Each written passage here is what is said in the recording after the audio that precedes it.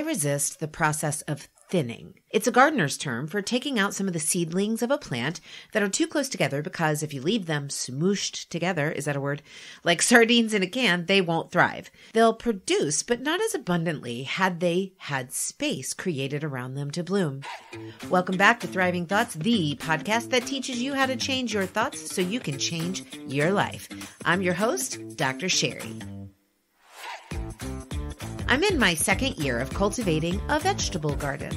I'm already enjoying the fruits of my labor this season. Just yesterday, I ate a crisp and zippy white icicle radish less than a minute after I plucked it from the earth. I'm also growing peas, onions, leeks, mesclun, carrots, arugula, spinach, and Crenshaw melons. Yep, the harvest is gratifying and fun, and I love being able to cut fresh salad mix to enjoy for lunch. But it's only made possible by my attention to two things: weeds and too much of a good thing.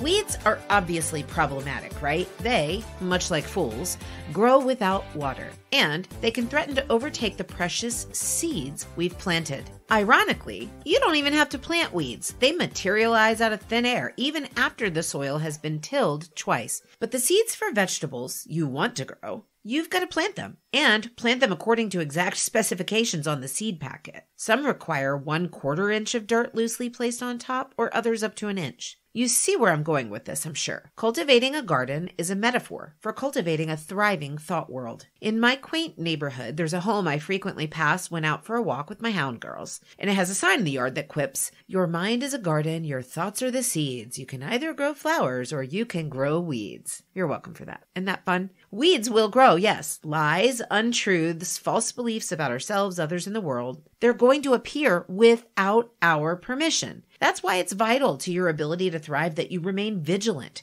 to be proactive about looking out for those lies, those thoughts that make you feel like you're just surviving or even struggling. Just as with weeds, they quite literally appear overnight. To have a thriving garden, I must spend time every day winnowing out the weeds that threaten to choke out the abundance of produce I'm intended to have. To be transparent, my spinach patch, it's not doing so well. A few sprouts have eked their way out of the dirt, but even those are being attacked by some pest. I jumped ship on the spinach. I stopped weeding, and now when I look down at that patch in the garden, there are so many weeds I wouldn't be able to tell if spinach existed among them or not. I could have spinach, but I guess it's just not that important to me because other plants are producing sufficiently. Is there an area of your thought world that you've neglected? Maybe you're thriving in your relationship and work life, but floundering in your financial life. And because it feels like you can't do anything to change it, you think you can't, and so you don't. I can thrive without spinach. You cannot thrive by neglecting how your thoughts are impacting specific areas of your life.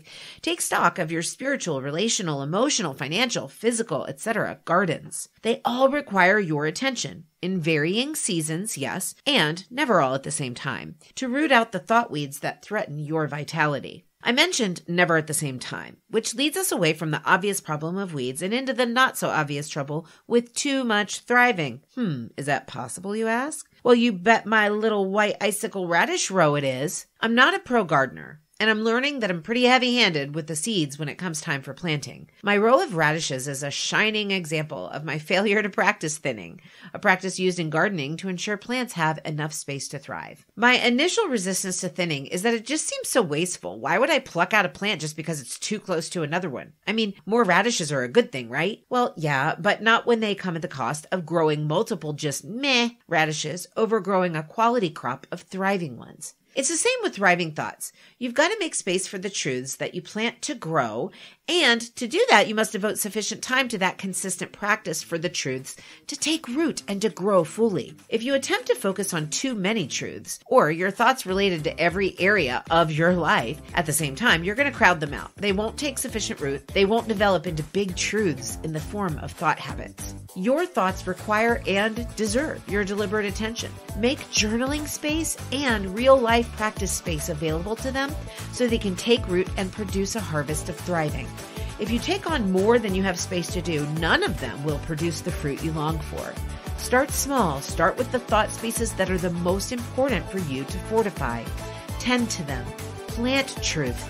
Give them space to develop, and always be on guard for little lies that threaten to choke them out. That's the level of intentionality required to plant, cultivate, and harvest thriving thoughts.